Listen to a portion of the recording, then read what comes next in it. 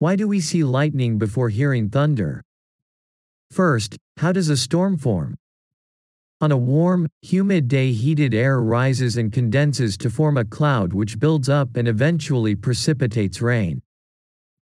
So what is lightning? It's a spark of electricity, also known as a discharge of energy between the ground and the cloud or between clouds. And what is thunder? Lightning heats the air around it at such a rapid rate that the air expands and makes a shockwave in the air. That crack noise of the shockwave is thunder. So why do we see lightning before hearing thunder? This is because light travels faster than sound.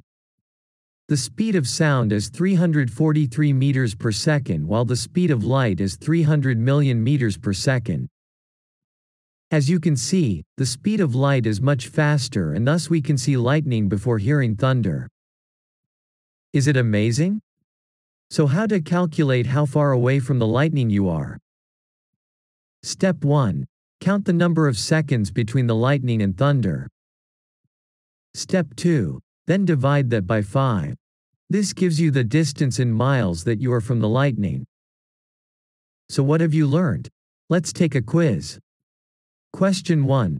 Sound travels faster than light, true or false? The answer is false.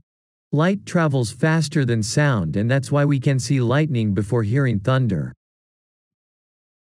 Question 2. Thunder is the sound caused by lightning, true or false?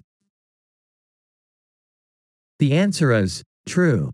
Thunder is caused by the shock waves from the air expanding after a lightning strike. Well done. See you next time.